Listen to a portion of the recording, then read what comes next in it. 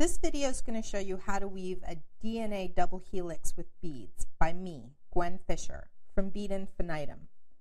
I created this presentation using Doceri software, which is the premier software suite for hand-drawn communication of all forms, designed specifically for teachers. So here on the left, you can see a photograph of a pair of earrings that I made using the technique I'm going to show you in this video. Here's another pair that I made. The DNA sequence I used in this pair comes from the very first patented organism ever, so I think that's kind of interesting. Here's a close-up of the first pair, so you can see how I'm color coding the base pairs in this, that the blue is always coated with the green and the red is always coated with the silver. This one was sort of a random sequence though. Here's another photo of a third pair of earrings, and this photo shows you how flexible the beadwork is. So even though you get a stiff helix, it'll still actually bend. And the last photo I want to show you is the first pair of earrings again, just from a different angle that shows you what the helix looks like if you look at it more on end. Now, while I set up my presentation here, I want to warn you that this is actually a much more challenging weave than it might appear. It's using only ladder stitch and then peyote stitch, but you have to get the tension just right, or the beadwork won't make a nice stiff helix. It'll droop and it won't spiral nicely. But anyway, I'll talk a little bit more about tension later. Right now I want to show you just the layout of the beads. So we're going to have these little rungs here. These are going to be bugle beads capped with size 11 seed beads in matching color. And then off of each of these, we're going to have our little base pairs of molecules.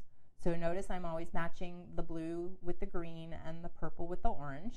And I can code it with these molecule letters like this. And this particular sequence, the enzyme with the genetic code in this particular sequence is found in a species of bacterium called Thermus aquaticus, and it's named as such because this species lives in geysers, which are both warm and wet. Anyway, so a little chemistry information. We're going to need a little bit more beads here to hold the beadwork together, so those are going to be size 15 and 11 seed beads, and here's going to be my bead legend here. So the bead sizes we're going to need are size 11 seed beads in 5 different colors. When I pick them up in the illustration, I'm going to color in darker versions of the same colors.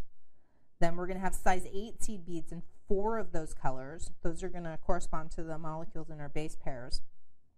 And then the connector beads we're also going to need in size 15, and then 3mm bugles in the gray.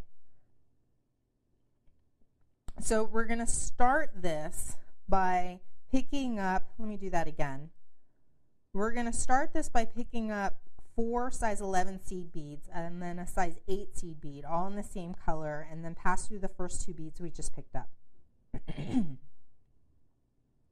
Then we're going to pick up an 11, a bugle, and an 11, and then 2 11s in green, an 8 in green, and 2 size 11s. And then we're going to make a picket by passing back through those 3 beads that are the rung.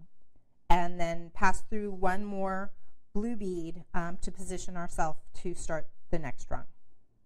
So we're going to pick up 3 size 11s, a bugle, and 3 size 11s, and then pass through 2 11s, a bugle, and enough 11s to get us back up to the next rung, through the rung, and then an 11, and now we're positioned to start our next rung. So we're going to pick up 4 size 11s, a bugle, and 4 size 11s, and then pass through the 3 beads in the rung, and then the 4 beads up the left, through the beads in the rung, and then over to the right. So that sequence that we just did there, that's going to be what we're going to be repeating to make this as long as we want. Now when we're doing this, we want our tension to be a little bit on the loose side, and not very loose, just not tight is really what's important here. We need a little bit of leeway, and I should also mention at this point that you're going to be better off doing this weave using a nylon thread like Nymo, because it has a little bit of flexibility and a little bit of stretch, and that's going to help you out in this weave. So again, we're going to pick up 4 beads in a bugle and then 4 seed beads and pass through the 3 beads that make the rung, and then back up the right and through the beads in the rung. And then we're going to pick up 4 beads and the bead in the rung, and then the 4 beads on the right, and loop all the way around. Then we're going to pick up the corner beads. Now the corners on this are always going to be weird, and this was the hardest part about doing this pattern for me and devising it. I ended up having to do a couple of samples just to figure out how to do the corners. So they're going to be odd, and it's because they kind of need to be. I couldn't find an easy way to do it that I thought looked nice. So what we're going to do in this case is we're going to pick up 2 11s, an 8, and an 11, and then we're going to sew around those beads again in a loop. So through the 5 beads, and then 1 more seed bead, that gray one, and then now we're going to peyote stitch. So this part's easy, and this part you're going to have to do with a much tighter tension. So we're going to pick up an orange bead and sew through 2 orange beads, and then we pick up an orange bead and sew through a gray. We pick up an orange and sew through 2 oranges, pick up an orange and sew through gray. We pick up 1 and sew through 2, we pick up 1 and sew through all the beads on the edge there, around through the bugle bead and all the way around the edge and through a gray bead, and now we can peyote stitch our way back up. So we're going to pick up 1 bead and sew through 2, pick up 1 bead and sew through 1, pick up 1 bead and sew through 2, pick up 1 bead and sew through 1, pick up 1 bead and sew through 2, pick up 1 bead and sew through 1, and pick up 1 bead and sew through 1 in this case, because the corners are always a little bit odd. And then now we're going to pick up those 3 green beads that aren't that we have to add to finish that base pair, and then we're going to pass through 1 more seed bead, and now we can peyote stitch our way down. So we're going to pick up 2 size 15 seed beads and pass through 1, and then pick up a size 8 seed bead and pass through 1, and we're going to repeat that until we get down to the bottom. So we pick up 2 and pass through 1, pick up 1 and pass through 1, pick up 2 and pass through 1, pick up 1 and pass through 1, and pick up 2, and it's going to be a little weird. We're going to sew around in a loop, and then we're going to skip an 11 and sew through the 8, skip an 11, and then pass through all the beads in the center there. And the reason that we're skipping those 11 seed beads on that loop is to pull that 8 towards the center. It's going to hold it in place so that the corner will be nice and neat. And we're going to need to do the same thing on the right here. So we're going to sew through those blue beads in a loop, but we're skipping the 2 size 11 seed beads on either side of the 8 bead to pull that bead towards the center. And then we finish by sewing through that size 11 seed bead next to the 8. And now we peyote stitch our way up, picking up 2 beads and sewing through 1, picking up 1 bead and sewing through 1.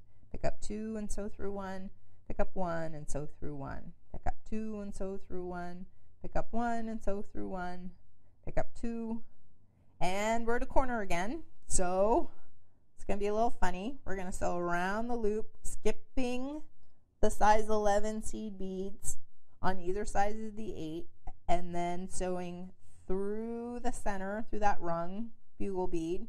And then on the left there, again, we're sewing around that loop, skipping the size 11s on either side of the 8. We pass through a few more beads until we get to the next size 8 seed bead and we tie a knot. And then we pass through that 8 seed bead and sew through a few more beads, and we can cut our thread at this point close to the beadwork.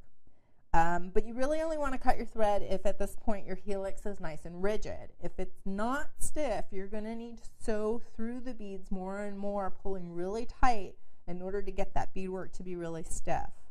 And it'll take a little bit of practice in order to get your tension right on this. And then to finish the other end, we're going to thread the other end of the thread through a needle, tie a knot right before that 8 seed bead, sew through a few more beads, and then cut our beadwork really close to the, cut the thread really close to the beadwork. And the beadwork is done, so you can just put on an ear wire and you'll have an earring. And that's it. So I hope you'll show me what you make. Thanks.